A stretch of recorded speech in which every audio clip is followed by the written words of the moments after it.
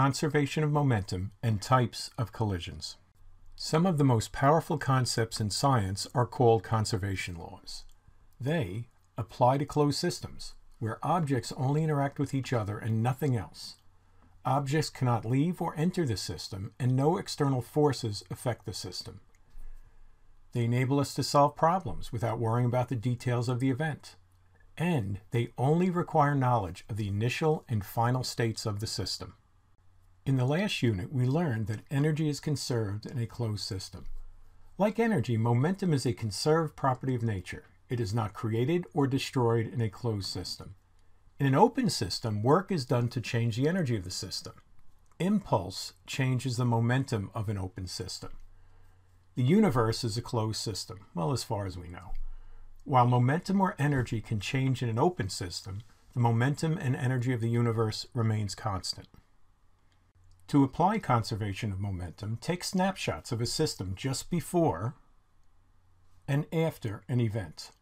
By comparing these two snapshots, we can learn a lot without worrying about what happened in between them. Please recall from our discussion of change of momentum and impulse.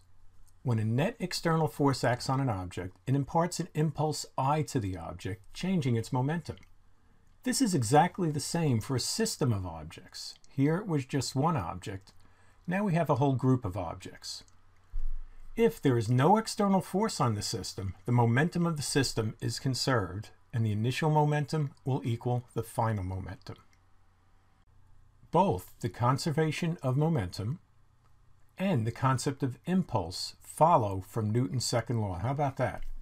Let's start with Newton's second law, F equals ma. F is a net external force.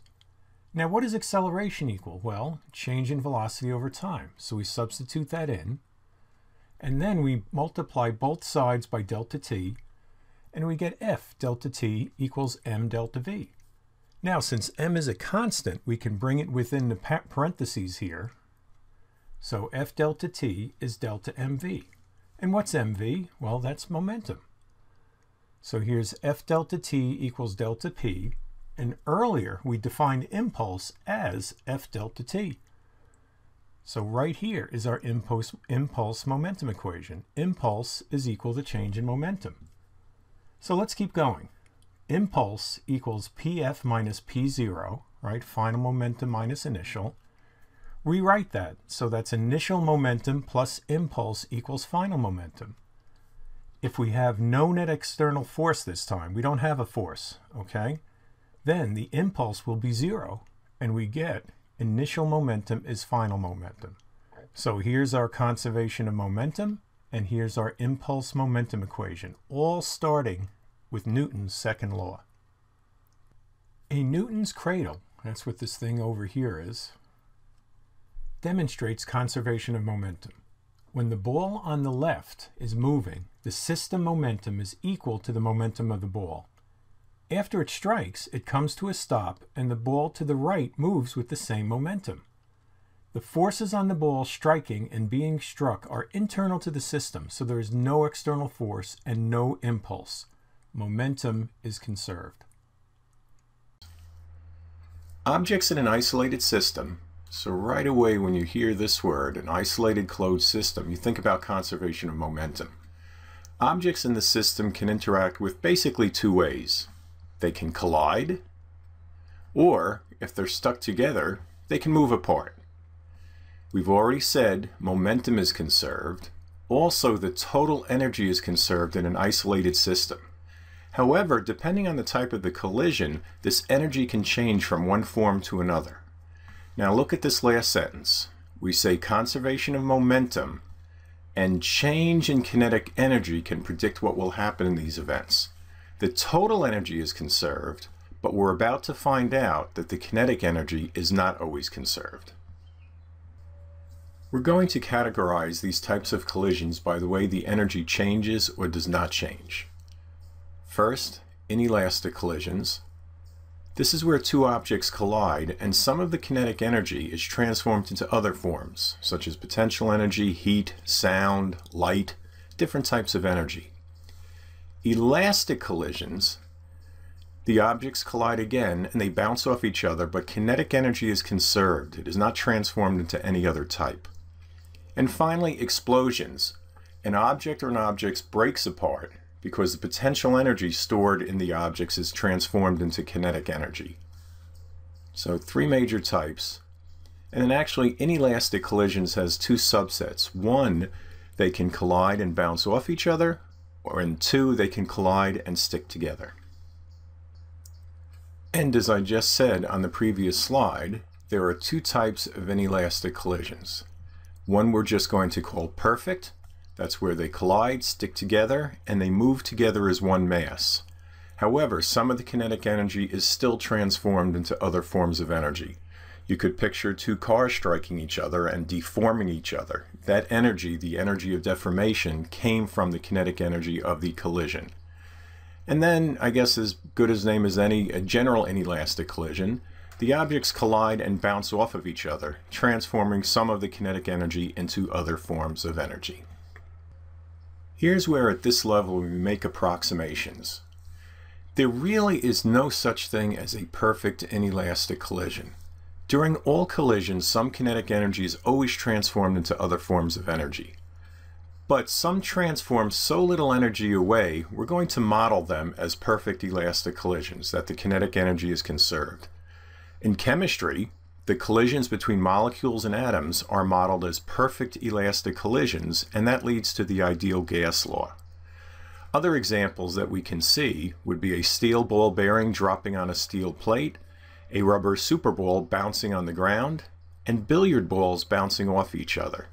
But let's go to the billiard balls. We think it's elastic, or we'll model it as an elastic collision, but what happens when they hit each other? We hear sound, so some of the energy is going into sonic energy there. Here's an example of an explosion. Let's just take a firecracker. A firecracker has chemicals inside of it that when ignited, they transform into kinetic energy, light, and sound. That's fireworks.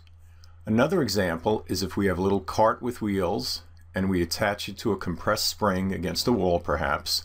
We push the spring against the wall and then we release it. The cart starts moving. In that case, elastic potential energy from the spring is transformed into kinetic energy and sound. You typically do hear something when a car moves. Just think for a moment. Can you see a resemblance between this phenomenon and either an elastic or inelastic collision? We'll show you the answer on the next slide. In both the inelastic collision and an explosion, energy will change between kinetic and potential energy, or other types of energy like sound and light. But they're time reversed. An inelastic collision will transfer kinetic energy into other forms of energy, such as potential energy, sound, light, etc., where an explosion will change potential energy into kinetic energy. An example of that, if you were to film, let's say, 2 cars stuck together by a spring, and you know, 2 little carts, you push them together, you've stored potential energy, you let them go, they spring apart. That potential energy changed into kinetic energy. But if you now take that film and run it backwards, you see 2 cars approaching each other, they compress the spring between them. It's just time reversed, it's backwards. So you would expect that the equations to predict the motions of an explosion and a perfect inelastic collision would be inverted. They'd be backwards. This is an extremely helpful chart for you to study the different types of collisions. Even though you've probably printed this out or you're taking a picture of it right now with your phone, I strongly recommend you actually write it down. Get your hand and arm and brain all working together to write this. It'll help put it into your brain better. So we have the 4 different collisions: general inelastic, perfect inelastic, elastic, and explosion. We talk about what happens in each case. And then this is an interesting column. Since we're dealing with an isolated system, momentum is always conserved. That's a pretty easy column. Yes is the answer. Kinetic energy, for the most part, is not conserved.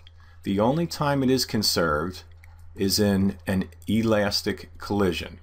And as mentioned earlier, there's really no such thing as an elastic collision, but we're close enough and the math will work and give us a good prediction of what happens. So please take some time, write this down, study it, and make sure you catch the interrelationships between the various different collisions and the explosions.